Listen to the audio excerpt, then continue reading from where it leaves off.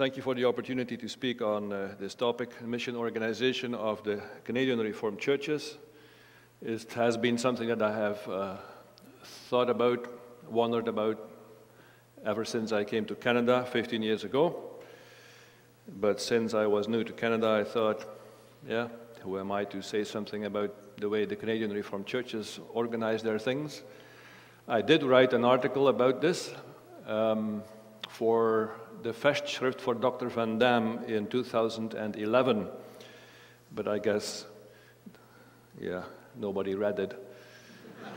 So that's the way it goes sometimes. At least it gave me an opportunity to think about it some more.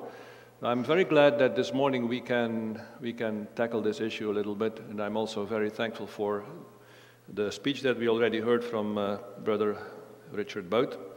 You will notice that many of the things are quite parallel.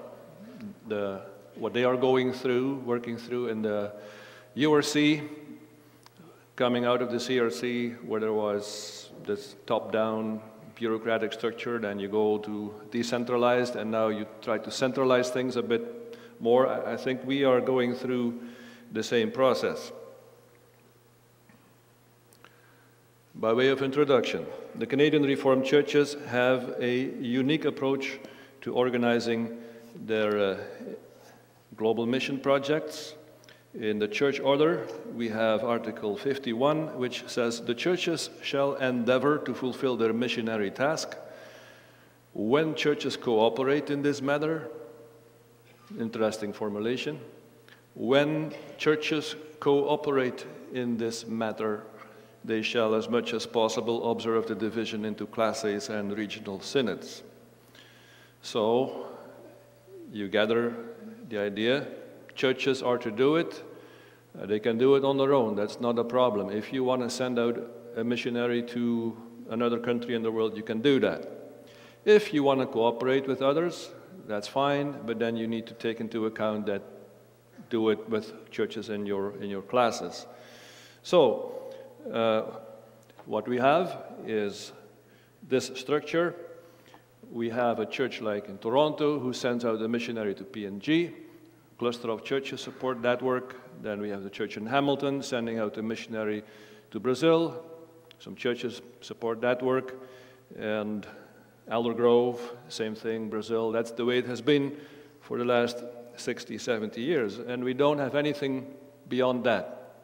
We do not have what most other churches have in the Reformed and Presbyterian world, what could be called a central mission committee that is appointed by synod. In fact, our synods are not supposed to talk about mission. And our classes and our regional synods are not supposed to, maybe they can pray for it, but they are not supposed to do any business about missions, because we have believed that missions is the task of a local church, not the task of the churches in common. So you go to, I have been to mission meetings, meetings of mission executives of NAPARC and ICRC, and then you meet brothers who serve on the mission board for their denomination. You meet someone like Richard, you meet someone like Mark Bube for the OPC, he's the General Secretary. He's been General Secretary appointed by Synod for many years. He's the one who visits their mission fields. He goes there to give advice and encourage, and they oversee a lot of the work. Man with a huge expertise. So you meet all these men, and then I come away from a meeting like that thinking, yeah, there is something very good and beautiful about some centralization about mission work, because that's where you bring expertise and wisdom together. So in this paper, I want to answer the question whether, as Canadian Reformed Churches, we should perhaps revamp our model, our organizational model of doing missions. And by the end, you will see that the question mark at the end is going to be gone. But we need some historical background, just like Richard did in the case of the URC. In fact, we have to go back to 1896. I'll try to be quick. So think back, the history of the Reformed churches in the Netherlands. There was the union of the churches of the Secession and the churches of the Doleantie that happened in 1892. So two church federations got together, and they had to figure out how to work together in many areas, also in the area of mission. They had two approaches that were different. The Secession churches were more centralized in their approach. They had a central mission committee that oversaw their mission work in the Dutch East Indies. The Doleantie churches, Kuyper, Rutgers, professor of church polity, were very firm on the independence, the responsibility of a local church. So they had to figure that out. And eventually, things happened. The Synod of Middelburg, Abraham Kuyper was there. There were two reports, a majority report and a minority report. They couldn't agree. Then the Synod said, Abraham, or they said, Dr. Kuyper, can you please work something out for us? I think that's the way it went. So Kuyper went home, worked on it that evening and into the night. And the next morning he came with a proposal, and it was adopted by Synod, although it was the committee report, but Abraham had written it. And these are the principles that he worked with. So, Kuyper's principles for foreign mission. Number one, foreign mission is the mandate of the church, not a society. Very basic. We as churches should be sending out missionaries to our foreign mission fields. Number two, missionaries should be sent out and supervised by local churches, not by major assemblies. That was a choice that he made, which was a bit different from the Dutch tradition. If you go back far enough and you go back to the 17th century, there is a name Voetius, Gisbertus Voetius. The students will know about him, I think, because he wrote in several areas. Voetius had written about mission and how to do mission, and Voetius had said, when you read the New Testament, you have Acts 13, Paul and Barnabas were sent out by the church in Antioch, so that you see an example of a local church sending out missionaries. But there is also another chapter in Acts, I forget which one it was. No, it's not in Acts. It's in Corinthians, where Paul writes about his work, and then he refers to a brother who is working with him, traveling with him, and then he says, this brother was appointed by the churches to accompany me for the work that the Lord has given us. And then Voetius said, you see, the Bible also leaves room for churches, in plural, working together, sending out missionaries. So early on in the Dutch Republic, you had, for example, Classes Amsterdam that sent out missionaries to, I think even to New Amsterdam here in the US, when New York was still a Dutch place. So Kuyper said, well, that's actually not good. Classes should not be doing that. A local church should send out a missionary and supervise his work. But then we come to number three. The churches together at synodical level should formulate a set of guidelines to which sending churches bind themselves. And even four, Synod should appoint mission deputies, so a central mission committee, to help the sending churches with advice and to facilitate consultation and cooperation. It's a free translation of what Kuyper said. His argument was, yes, a local church should send out a missionary. That's the only way to do it. However, a local church is limited in manpower, in expertise. It's a complicated work. So the churches in general should help those local churches by setting up a committee of experts, or whatever you call them, people with some experience, so that they can help those sending churches with advice and their expertise and so forth. Another thing that is not on here is that it was suggested that the church should also develop a mission order. So we have a church order, as you know, it's in the book, but they also started to develop a mission order, which was connected to the one article in the church order that speaks about the mission task. So that one article got a big attachment that was called the mission order, the zendingsorde in Dutch. It started small, became bigger. It had things about how do we train missionaries, how do we appoint them, how do we supervise them, can missionaries use evangelists, native evangelists on the mission field, how does that work, what's the authority of evangelists, can they celebrate Lord's Supper, lead Lord's Supper, can they preach, things like that. So, you see, there was a mix of local initiative, local supervision over missionaries, but also denominational help and advice. That was the idea. What happened after 1896? Well, mission work was initiated, resumed, promoted, done in the East Indies, present-day Indonesia, which was a Dutch colony.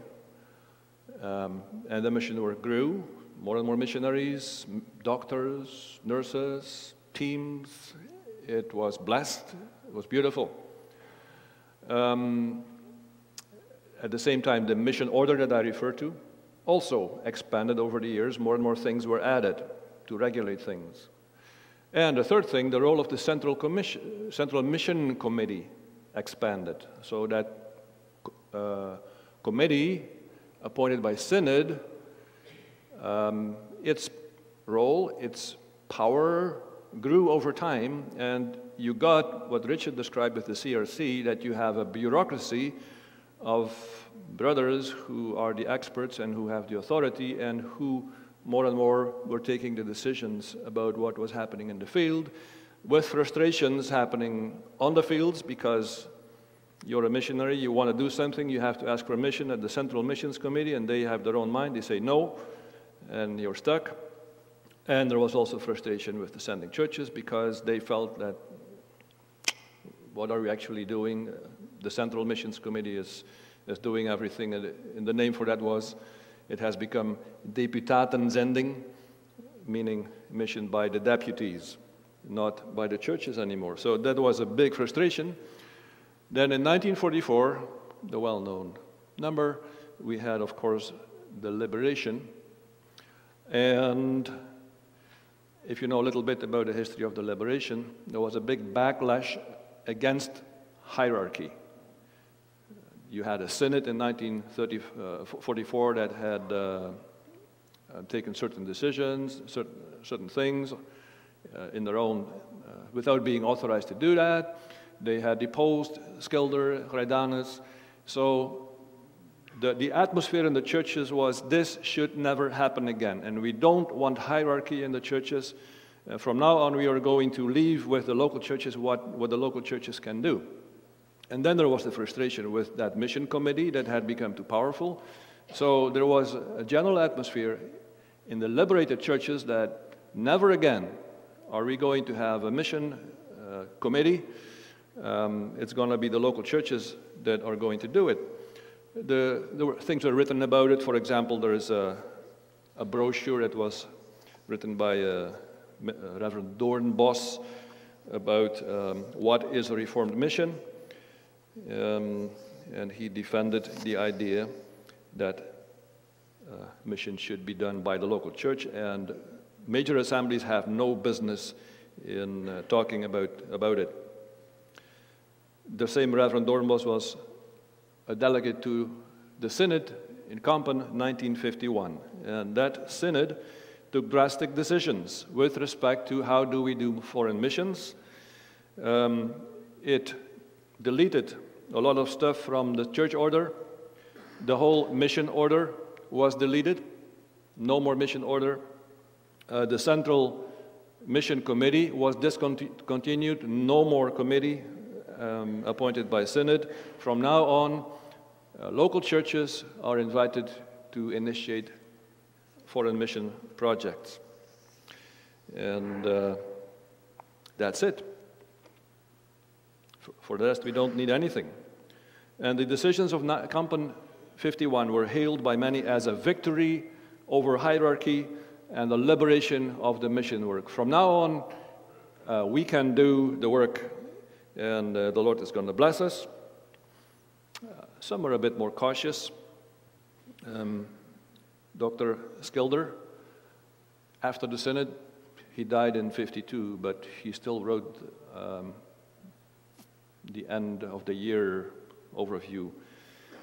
He reflected on that decision, and he wrote this: mission deputies, as a top-down functioning institution, are no more. We understand this, and we agree with the rationale to do this, and thus we agree with the decision as well. Time will tell, however, whether there may not be a need arising from the grassroots level to appoint general advisory committees. There is so much in common that needs to be thought through.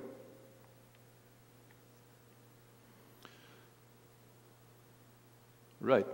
In the 1950s, people started to come to Canada. So they had just gone through the liberation, the backlash against hierarchy, the deletion of the church, the mission order, and everything is going to be local in our approach. The earlier immigrants had missed Kampen 1951, so they still were in the mindset of, oh, when we have our first synod here in Canada, we need to set up a mission committee so that we can go look for a mission field. But then the later immigrants knew about Kampen 51, and it was interesting because at the first synod, 1954, there were proposals to appoint a central mission committee, but then there were letters that, no, this is not reformed. We should never appoint a central committee. Mission is the task of the local church. So at synod, that party had the upper hand, and the synod took the earlier proposals for information. It was considered inappropriate to talk about mission at General Synod because it's the task of the local church. What happened next was there was a meeting in Carmen, 1958. Not a synod, it was a meeting of delegates of churches. And the brothers got together to talk about, okay, we are not talking about mission at classes or synod, but we want to do something, so here we are now, how are we going to do mission? They were not able to take any decisions, but they were able to set direction. So they set direction with respect to three important issues: Dutch New Guinea, or what we call Papua today, not PNG, but the other side, was going to be the mission field. Number two, Toronto was asked to become the sending church, and all the other churches would be supporting Toronto. And they also wrote a draft agreement of cooperation that outlined the mandate of the sending church and the support of the cooperating churches. So, as the Canadian Reformed churches grew in numbers over time, that all developed, a few more mission fields were added, a few more congregations took up the task of being sending churches. So it was Toronto, and then it was Surrey, I think, and Hamilton, and a lot later, Aldergrove, and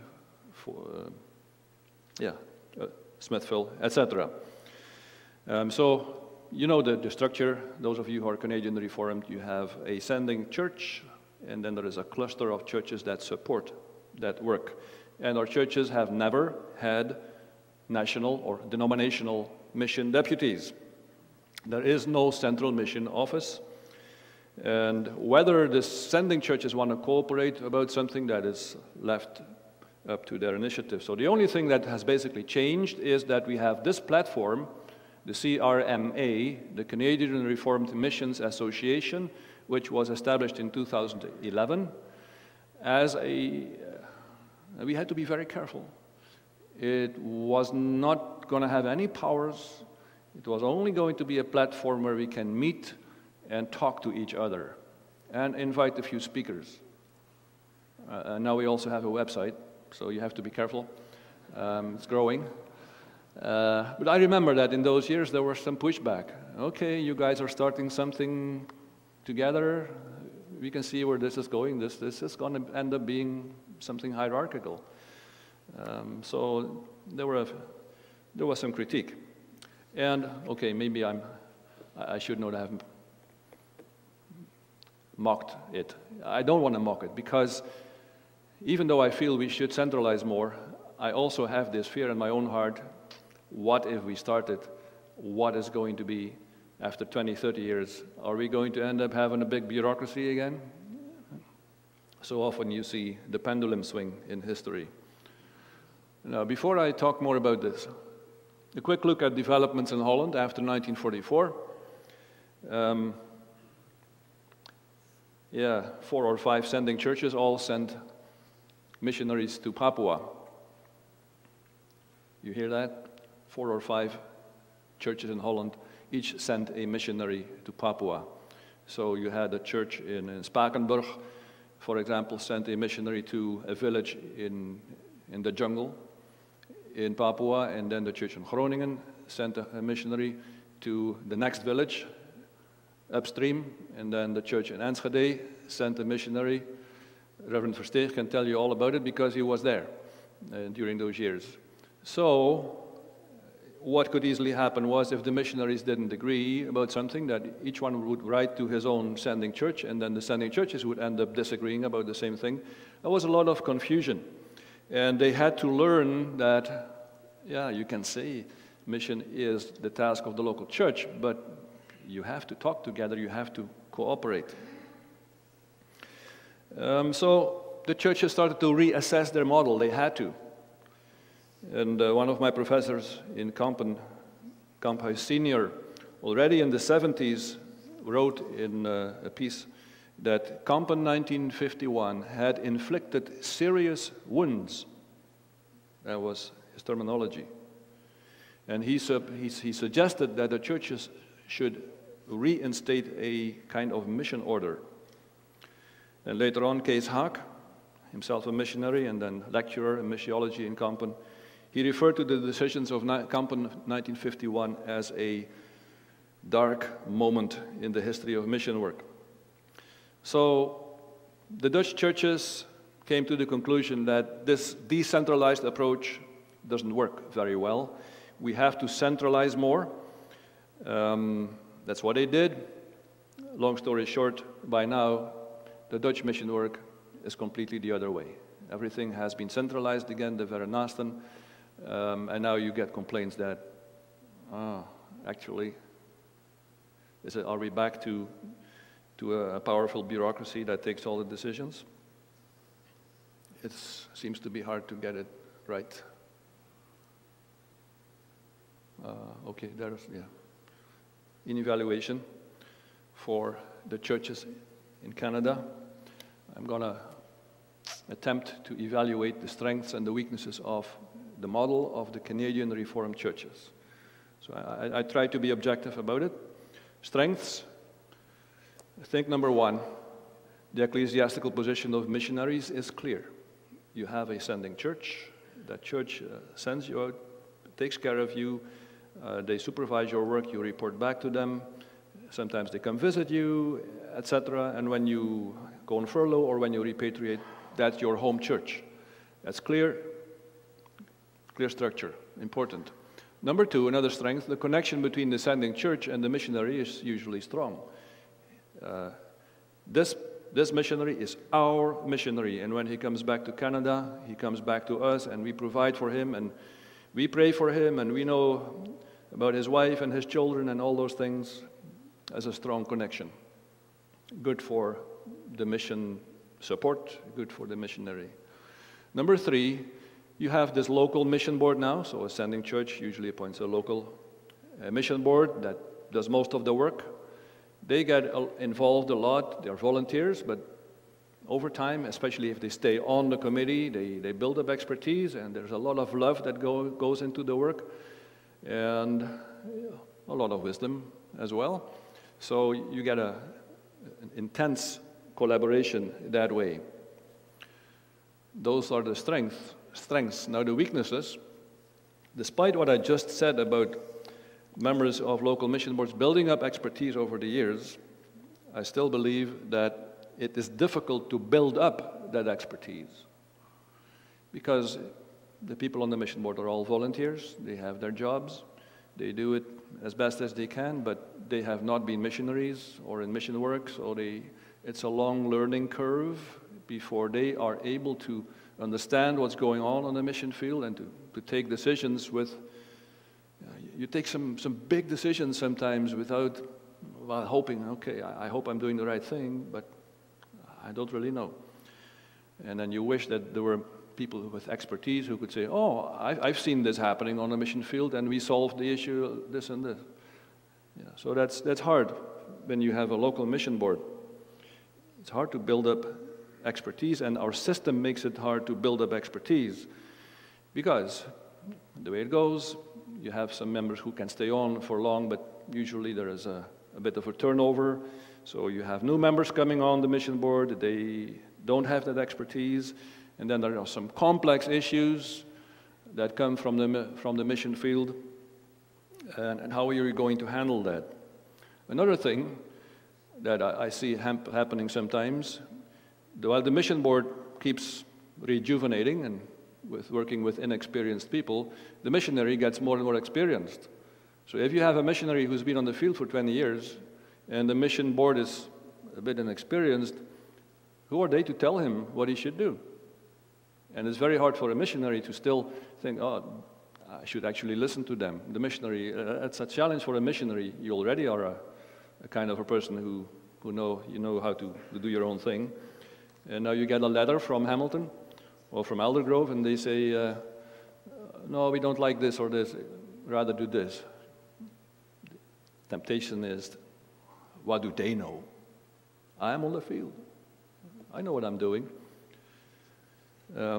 So those are some weaknesses of our system. Also, because we do not have a central mission committee, there is not really an address for a local mission board to go to. If we had someone like Richard Bout, for example, we could say, okay, let's call Richard Bout and ask his advice on this question. Now, I think some of our mission boards call him anyway, which is a good thing to do, and we sort of piggyback with the United Reformed Churches. But you see that there is a need then for that kind of advice. Second, so I said earlier that there is a strong connection between the sending church and its missionary.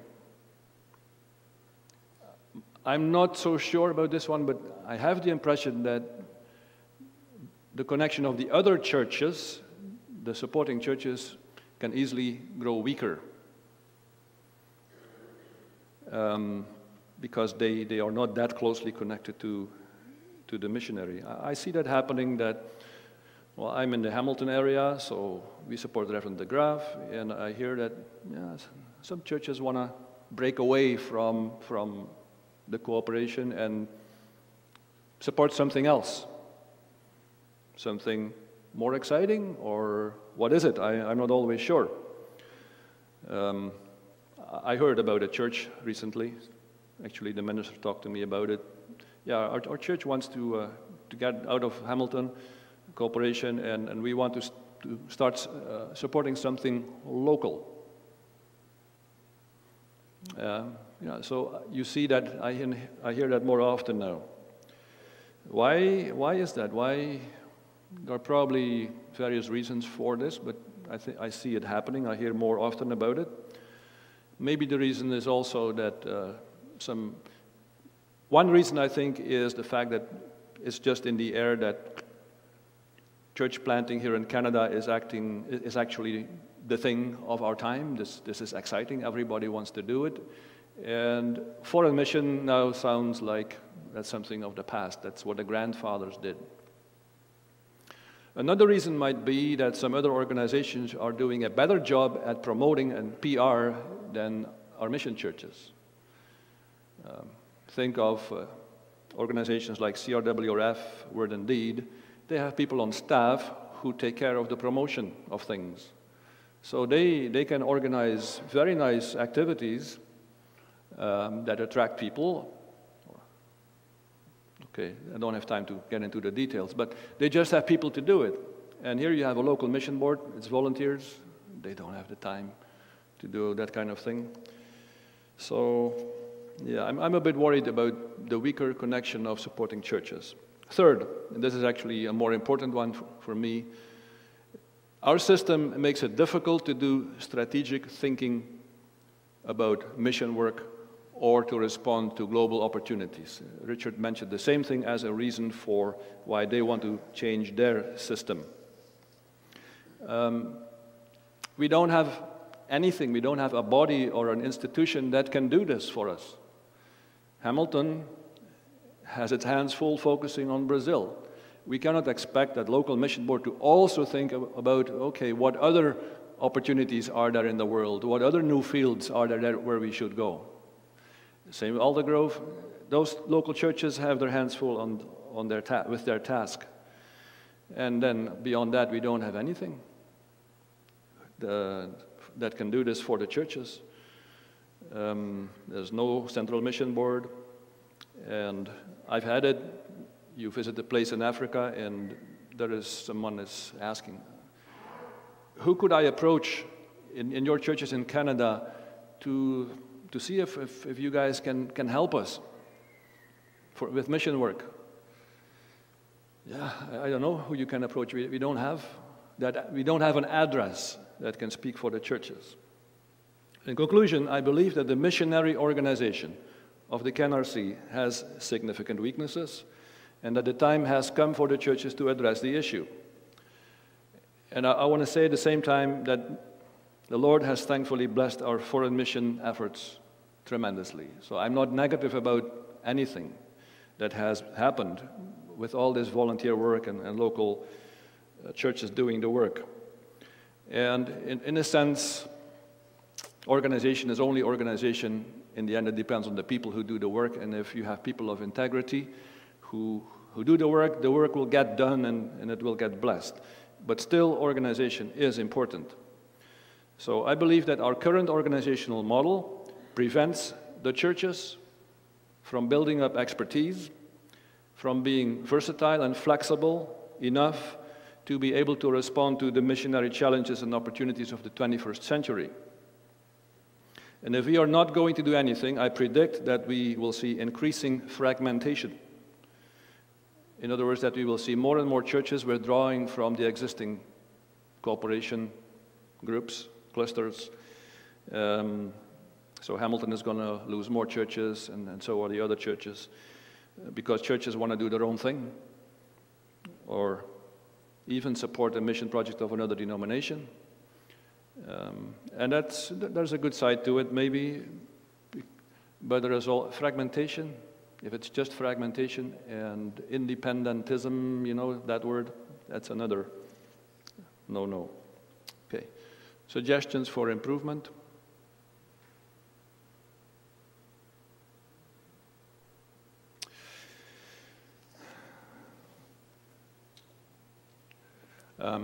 Let's reassess our model. We are still working with the Kampen 1951 model. Well, the Dutch churches have long said goodbye to it.